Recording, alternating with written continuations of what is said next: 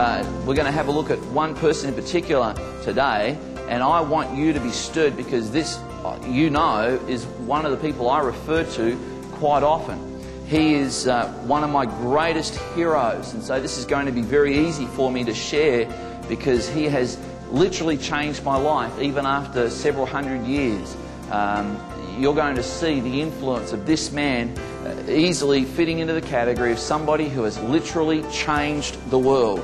Now, last session we looked at a man that too few people have heard of, but I hopefully showed you that he has changed the world even today. His name was Count Nicholas Ludwig Zinzendorf, and he changed the world, and he set in place the foundations for even the life that we're going to look at now. He lived in the early 1700s in Germany, and he literally changed the world. Even today, the influence of Zinzendorf is still felt, and most people wouldn't even know who this man was.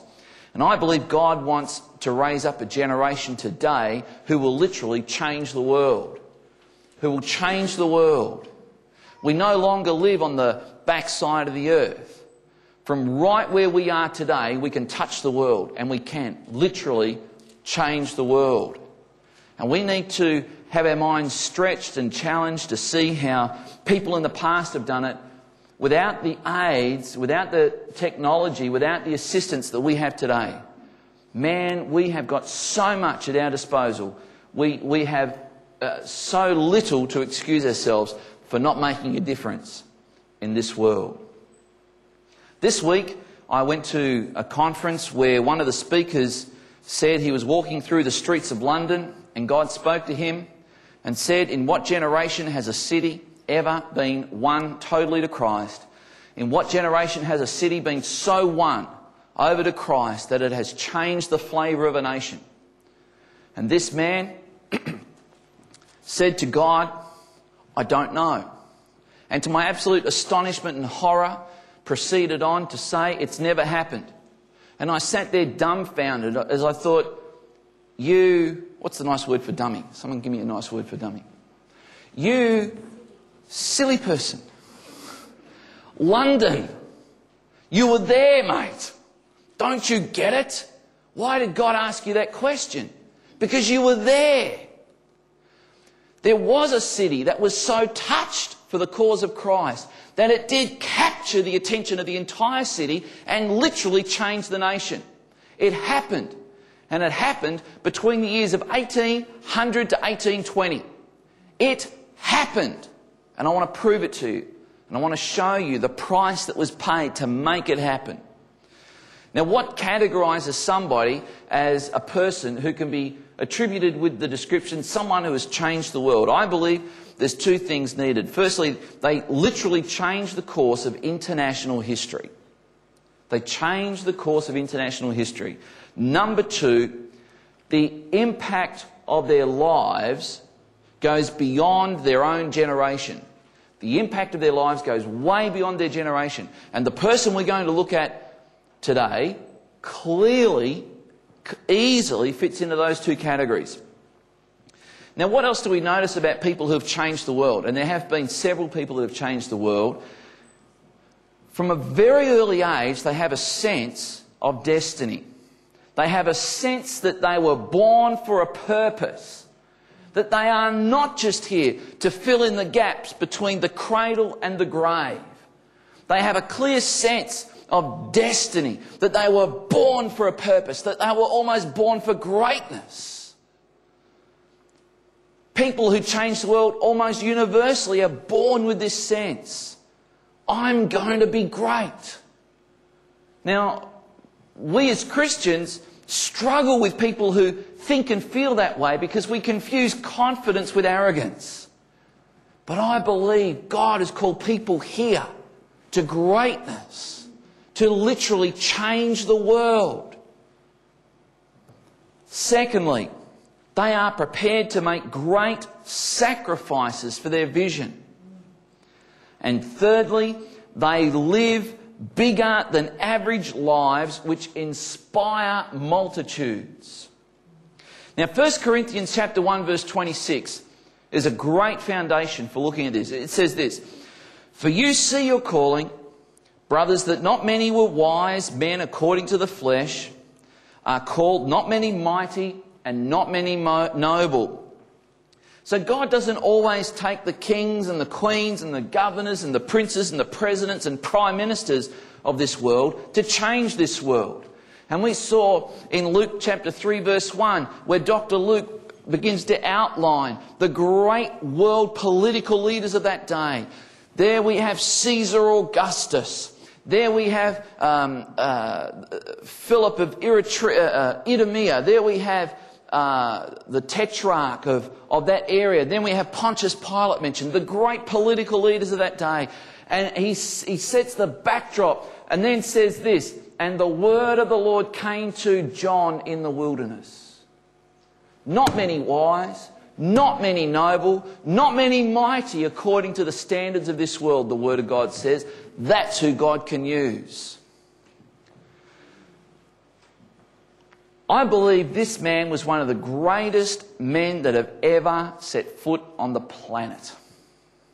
I am a huge, huge fan of this man. His name is William WIlberforce.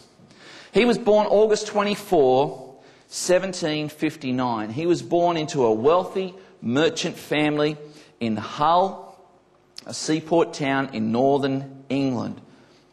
Now, Wilberforce not only changed the laws of England, but he changed the hearts of the nation.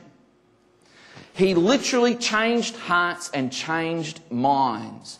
In the book dedicated to him, written by John Pollock, one of the best books on Wilberforce, he subtitles it God's Statesman.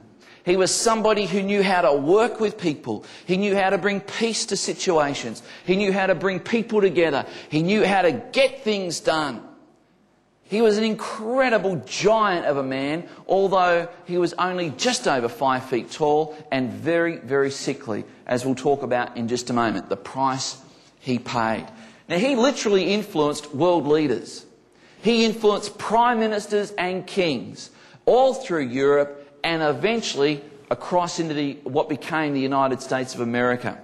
Now, he established over 70 different societies and helped to personally fund each one of them. An amazing effort. Now, these societies include things like the Bible Society. They include things like the Society for the Protection of Cruelty Against Animals, the RSPCA. They include things like the Society for the Promotion of Useful Knowledge. They include the Society for the Promotion of Godly Morals and Good Manners, and all sorts of societies, about 70 of them that William WIlberforce set up, many of them missionary organisations. He had a heart for the world. Now, he was destined for greatness at a young age. At the age of 9, William WIlberforce's father died. And his mother put him into care with his uncle, William, also named William, of St James Place in London. Now, his aunt and Uncle William and his aunt, were what were referred to in those days as enthusiasts. That was the word given to people who were Methodists before they were Methodists. They were called enthusiasts. Why were they called enthusiasts? Because they took their Christianity seriously. They were enthusiastic about Christ. They were enthusiastic about praying, enthusiastic about reading God's Word, hearing God's Word and sharing Christ with people. They were called enthusiasts. And it wasn't a compliment. It was a derogatory term. Said, oh, they're just enthusiastic, like loopy. Stay away from those enthusiasts. Well, William WIlberforce was raised by two enthusiasts. And the church where they attended was frequently visited by such preachers as John Wesley, John Newton, and others. In fact, at the age of 9, William WIlberforce sat at the feet of John Newton, absolutely enthralled. John Newton was the man who wrote Amazing Grace. John Newton was the former sea captain who used to transport slaves from Sierra Leone back to England, who then, part of his journey was in a storm. He thought he was going to die, and he cried out to God, and God heard his prayer and saved his life. And that forms a part of the inspiration for the song Amazing Grace. Through many dangers, toils and snares as a sea captain, and he literally did, I have already come, but it's your grace that will lead me home. Now that meant something to this man, John Newton, and he was wonderfully converted, wonderfully saved. And John Newton then realised that he should get into ministry, and he did not have a university education, so the Anglican Church would not ordain him, except an aristocrat, the Earl of someone or other, sponsored him, and I think that means they paid a lot of money to a bishop, and we don't call it a bribe, we call it a donation, and they did eventually ordain John Newton. And he was ordained into the Anglican Church and put into the backwater church, a place called Olney, a little rural church where he couldn't bother anybody and do any harm. But within a few years, that church was absolutely packed. John Newton went on to write over 300 hymns that are still being sung today, and his life transformed the nation, literally. But one of the lives he touched was William WIlberforce. William WIlberforce sat at the feet of John Newton and was greatly influenced by him. This is what he later said of John Newton. I revered him as a parent when I was a child. And I'll show you why that's important in just a moment. At the age of 17, William WIlberforce, being from the upper class society of England, could have any education he wanted. And so he was sent to St John's College in Cambridge, where, to his own admission, he did everything but study. He played cards, he drank, he smoked, he did everything you do when you go to university, except, listen to me, don't you dare do any of that stuff when you go to university. That's what they did back then, but you're Christian kids, you set the example. Now, he did all that, and later on he wrote how deeply he regretted his wasted opportunities at Cambridge. But it was during his time at Cambridge that he formed friendships with people like William Pitt, who went on to become England's youngest Prime Minister. Now, we need to understand, as we look back, that the Bible tells us to look back. It tells us to look back at the lives that have been lived as an example for Christ. It tells us to remember their lives, to remember what they've done, learn from their lives and apply it into our own. Deuteronomy 32 verse 7 says this, remember the days of old, consider the years of many generations, ask your father and he will show you, your elders and they will tell you. I have an insatiable hunger for history. I want to know about what happened in the past. Because those who fail to learn the lessons of the past will make the same mistakes in the present. We've got to get this right. Here is one window that I believe God has opened up for us to understand that a society such as it was at the time of William WIlberforce can be changed. And if that society can be changed, so can ours. Now, William WIlberforce entered into politics at the age of 21. That was the earliest you were allowed to enter politics. He entered in 1780. And he did his first term, 4-year term, and then just into his second term, he had a dramatic conversion to Christ. The conversion to Christ happened after he took a trip with a good friend in a carriage across France because his health was always a battle for him, and he thought that the Mediterranean air would help and the warmer French climate would help. So they went for a holiday through France in a horse and carriage, and his friend said to him, his friend who was an enthusiast, said, would you like to read a book with me? And so they read a book, and the book that they read was a description of what it was really like to be a Christian. And as they both read this book, together, William WIlberforce was converted and gave his life to Christ. Now, it was such a dramatic conversion. He stopped doing the things that he was doing. He stopped drinking.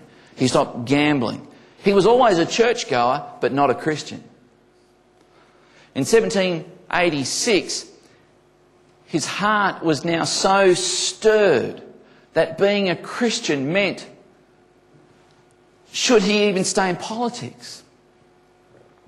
So in 1786, he went to his father in the faith. He went to see John Newton, who was by this stage transferred to a church in Buckinghamshire in London, and went to John Newton and said to John Newton, I've just given my life to Christ. I don't know if I can honour Christ and be a politician. Now, why was he thinking that? Because it was an established fact that politicians were all corrupt. It wasn't just a reputation they had, it was a fact. They really did rip off the public purse. It really was. Pigs in the snout trough or whatever. They ripped off the country blind, and he knew it, everyone knew it, and he said, how can I be a Christian with good conscience and stay in Parliament? How can I do it? Christian, politician, the two words can't go together. And John Newton said, maybe you can make a difference. Maybe God has called you to make the difference. And maybe you're here today and God's called you to make the difference. You see, at the time, there were no other Christians in Parliament. By the time William WIlberforce finished his 40-year political career, Christians were the majority in Parliament. And he made the difference. So he went back into Parliament at the advice of John Newton to serve where you were saved. And so, his heart being stirred, he began to realise that Christianity is not just about what happens in four walls on a Sunday. Christianity is about honouring God. It's about honouring God. And listen, let's just digress here for a moment. I am completely bewildered at Christians who think that our God doesn't want everybody to honour Him. You've got to understand me here. There are certain things that dishonour God. There are certain things that honour God. And sometimes I hear Christians say, well, we can't put our standards on the world because, well, they live by different standards, so we can't expect them to honour God. What? Where did you get that? Who told you that there are people who are excused from honouring God? Where did you get that thinking? I heard to my absolute horror on ABC Talkback Radio one morning, a minister whose denomination shall remain nameless for their own sake. And he said, well, you know, there are many Christians who oppose certain laws that the government's trying to bring in, but I don't think we can put our standards on the world. It's here in Jesus' name. Listen, it's not our standards. It's God's standards, and it's not about what offends us. It's what about honours Him. That's the issue here. And William WIlberforce took that seriously. And he began to see that people were not treated as you would expect Christians to treat people. And he said in Parliament, how dare we call ourselves a Christian nation when we treat people like this? And the first people he saw were criminals. You know, back in those days, you could be charged by the government, the police, and just locked up and not even told why you were being locked up. The king could imprison anybody at whim. No charges. And William WIlberforce said, that's not right. And he established what we now take for granted, except if you live in Guantanamo Bay. It's called habeas corpus. The body of law. In other words, there's got to be evidence. There's got to be some reason for a criminal to be locked up. Well, he tried to get that through Parliament and he lost. He was absolutely discouraged. He couldn't believe it. He lost. But you know what? He never gave up. Sometime after that, in 1787, he established the Proclamation Society. In 1787, he then realised that criminals weren't the only ones who were being badly done by in England, so were slaves.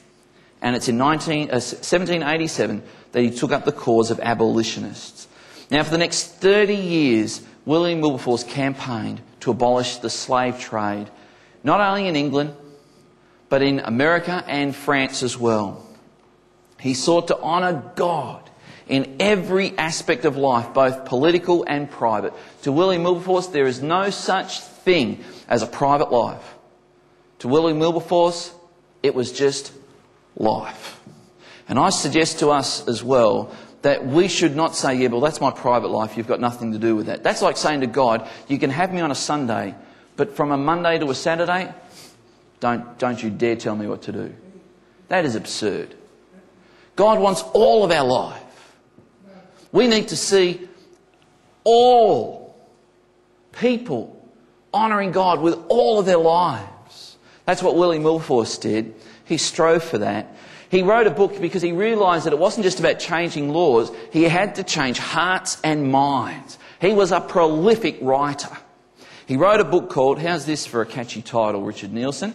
A Practical View of the Prevailing Religious System of Professed Christians. Richard and I were talking about a trendy title for one of my books I'm about to publish, but I don't think that's it. Well, anyway, he sunk a lot of money into this, and he went to the publisher, and the publisher said, this will be the ruin of you, Mr. Wilberforce. He said, oh, well, let's be ruined for Jesus. Publish it. Well, within 2 weeks, they were completely sold out, and it went through umpteen dozen reprints, and it literally began to change the thinking of England. See, what did he do? He said, God can have you on a Monday. You can live for God on a Tuesday. Jesus can walk with you on a Wednesday. Everything you do, whether it be in the bedroom or the kitchen or the lounge room, you can have God in your life. A practical view of Christianity. And he began to change the way people thought and felt. You see, the 1700s were characterised by rampant promiscuity. Rampant promiscuity. For those that have seen the BBC series that has been made called Charles II, you know that that was a decadent time. That was a time where there was just rampant immorality. Kings and noblemen and so on were openly homosexual. There were homosexual prostitutes all over England. Children were used and abused. They were sent up chimneys, down chimneys, burnt alive. Children were nothing. That's why one of the societies Wilberforce set up was the Society for the Protection of Children, and he set up another one for women as well. You see, he had a very, very practical view that Christianity should affect every aspect of life.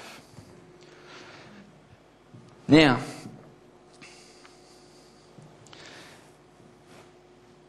there was a man who just 6 days before he died, his name was John Wesley, with the last vestige of strength that he had, sat up in his bed and wrote his final letter. John Wesley, with all the strength he could muster after some time in prayer, felt God move him to write a letter to William Wilberforce. If my memory serves me correctly, the letter goes something like this. Dear brother in Christ, if God had not raised you up for this task, then surely demons and devils will prevail. But if God has raised you up, as it seems he has, then who can stand against God as he uses you as his instrument? You can do it. Keep going. The last letter John Wesley ever wrote. 6 days after writing that, he died. And William Wilberforce treasured that letter, and there's a copy of that letter today preserved in a museum. Now, during the time of John Wesley, thousands and thousands of people had been awakened to faith in Christ right across England. Thousands and thousands of people. But, you know, at the end of the 40-year preaching revival, from 1740 to 1780 or thereabouts, church attendance had largely been unmoved. If there were 150,000 Anglicans at the start of the Wesley revival, about 1780 or so, when the revival ended, there was about the same number, about 150,000 Anglicans or thereabouts. But you know, something happened between 1780 and 1820. It's absolutely staggering, because by 1820 there were over 1 million Anglicans. It's not just the Anglicans. The same is true for Presbyterians, Congregationalists, Baptists. Their numbers grew not just a little bit, but the graph goes shoom, like this during the lifetime of William WIlberforce. Yet he wasn't a preacher. He wasn't a revivalist. He was simply a man trying to honour God and convinced that others should also honour him. He paid a great price to see his vision fulfilled. You know, it says in 1 Timothy chapter 4, verse 10, Paul wrote this: "We work hard and we suffer much in order that people will believe the truth." You know, I think the more influence you want to have, the more you have to be prepared to pay the price. For our hope is in the living God, who is the Saviour of all people, and particularly of those who believe. Let me tell you the price that William WIlberforce paid. Today, there's a memorial set up to him in Westminster Abbey, one of the few commoners that has a funeral plot in Westminster Abbey. So was the influence recognised by the British people. His health collapsed in his 20s. I told you he entered Parliament when he was 21. It was greatly suspected by doctors that he would not reach the age of 28. He was in such dire health. Then they said he definitely won't make 29, 30, 31, and so on. He lived into his 70s. But numerous times he was on the brink of death. Toward the end of his life, he was virtually blind. Toward the middle of his life, he couldn't see until about lunchtime. His eyes were so bad. He suffered deterioration of the spine, resulting in one of the first body braces to be invented specifically to him. He had a massive curvature of the spine, and they invented a brace simply to hold him up so he could walk straight. He was a very short man, very weak man, a very sick man. And this just shows you that not many are noble, not many are wise, not many are mighty according to the world. And God used someone like this to literally change the world. He constantly received death threats. There was a number of assassination attempts made on his life. One assassination pact did result in the Prime Minister being assassinated. And William WIlberforce was also a marked man. His children were fools. Some of them were fools, and they got into great debt, which, toward the end of his life, he accepted responsibility for his children's debt, which saw William WIlberforce made destitute. At the end of his life, he owned nothing, and he lived in the back room of a rector's house in England. He was constantly made the butt of jokes in the media, which was the newspaper of the day, and he was slandered continually on the streets and in the press. But what was he trying to do? His chief aim was the salvation of everyone. He overlooked doctrinal differences between Methodists and Baptists and Presbyterians and Anglicans and Quakers and Puritans. He overlooked all that and said, come on, God is a good God, the devil is a bad devil. This world needs to honour him. Can we work together? And they did. He was convinced that all laws should honour God. He knew that only the Word of God could change hearts. You see, he stood in Parliament and gave a 4-hour speech on why slavery was evil. He had all his research.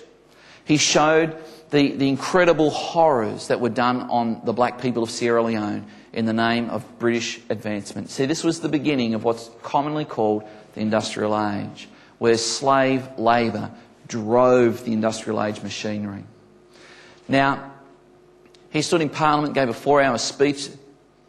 The London Times says at the end of that speech you could have heard a pin drop. He had won the case. There was no question of it. He won the case in around 1790 or so. Won the case. But you know, it wasn't for another 30 years that the laws were changed. But it was that day, that speech, that he won the case. And they didn't change. And every year after that, he continued to argue, to the point where finally, in about 1825, a member of Parliament by the name of Romilly stood up and he began to say to the Parliament what an absolutely disgraceful thing they had done in not honouring William WIlberforce. To the point where William WIlberforce, who had gone for so long without any support in the Parliament, broke down in tears. And as he broke down in tears, and Romilly shared how this man was the only decent man in Parliament who had stood up for what would honour God and what would protect all people, and the tears streaming down Wilberforce's face, the whole House stood and applauded. They broke House rules. You're not allowed to applaud in the House. You're only allowed to say, "Hear, hear." It was reported in the papers the next day what had happened in Parliament, and it was shortly after that that the laws did change. In fact, when William WIlberforce retired, he retired disappointed because the laws had not been changed. Finally, he was called out of retirement just to come and attend an abolitionist meeting. He came, and simply his appearance gave everybody in England such heart and courage that 2 days after that the laws were changed. They were enacted a year later, but they were changed 2 days later. Within about 3 or 4 days, Wilberforce died. He died seeing what he had fought for so long. He died seeing England totally turned around for Christ. He died seeing the city of London won to Jesus, influencing the world. You see, what happened when he did that? He ushered in what's called the Victorian era. Now, you'll hear people who aren't Christians talk down about the Victorian era. Oh, we don't want to go back to the Victorian era. Oh, well, God forbid, you know. The Victorian era, where people are nice to each other, people don't steal from each other, people are kind to each other, people attend church, people are nice to women, people are nice to children, people are nice to animals, people are nice to each other. Oh boy, we wouldn't want to go back to that now, would we? Good grief. He ushered in what's called the Victorian era. Why? Because he set the scene ready for Queen Victoria, a Christian queen. That was a novel idea. He set about a worldwide movement to abolish slavery. He showed how governments will always legislate morality. Governments who say we're not interested in morality are talking with a forked tongue, because you always legislate morality. He's had statues, institutes, universities and societies named after his honour. He was a great man. He was absolutely dedicated to seeing souls won to Christ. He realised the need for Christians to work together. He spread the influence of Christ. He preached in churches. He wasn't a preacher, but he did it. He wrote a lot. He founded schools, and he got involved in training. 1 Timothy 1:15, as we bring this to a close, sums up how William WIlberforce estimated his own life. He did not see himself as a great man. Far from it. This saying is trustworthy and deserves complete acceptance. To this world Christ Jesus came, sinful people to reclaim. I am the worst of them. He understood his real condition before God. Do you?